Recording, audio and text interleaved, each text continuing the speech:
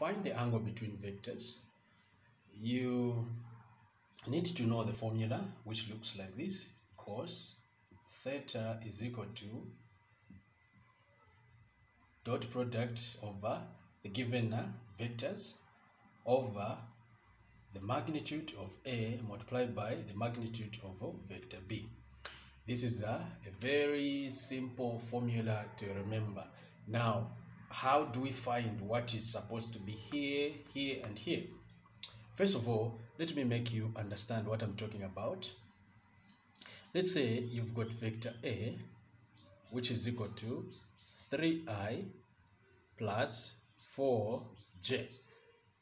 Vector B is equal to, let's say, negative 2i plus j, or 1j. So we have got those two vectors. So how do you find the angle between them? Let me try to graph. So let's say this is our y-axis and x-axis, and this is where 4 is. This is where 3 is. Negative 2 is right here, and 1 is here. So for this one, vector A, it will be 3, 4 right here. So this is the vector we are talking about. This is our vector A, okay? And then for vector B, it is negative 2, 1. It's right here. This is a vector we are talking about. Now, how can we find the angle in between this angle? Okay? To find the angle in between these two vectors, we need to use the formula which is right here. This is the formula we need to use. All right, so let me do the calculations on how to find the dot product. So this is a dot product. We get our vector A, which is 3i plus 4j, multiplied by negative 2i plus j.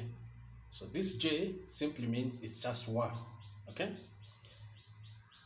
You multiply 3j, or 3i multiplied by negative 2i, it will give you negative 6, okay? 4 by 1, it will give you a 4. So if you don't know how to multiply vectors or how to use dot product, I have done a video on how to do so. Just try to search one of my videos, you see on how to find dot product. It was well explained. So this is our dot product. So since we found our dot product here, we can put it here, because it's our dot product, negative 2 over, this is our dot product. We found our dot product. We find now the magnitude of A. So the magnitude of A, vector A right here, will be equal to 3 squared plus 4 squared out of this vector. 3 squared plus 4 squared. We have a 9 plus a 16 here. We work out things, we find that we have a 25 inside. Square root of 25 is just a 5. So we can write a 5 right here times this is what I've written here, right here. It's 5 times, we now need to find the magnitude of what? Of B, vector B. So the magnitude of vector B will be almost the same procedure. We have negative 2 squared plus 1 squared. Here we have a 4 plus 1, which is equal to 5.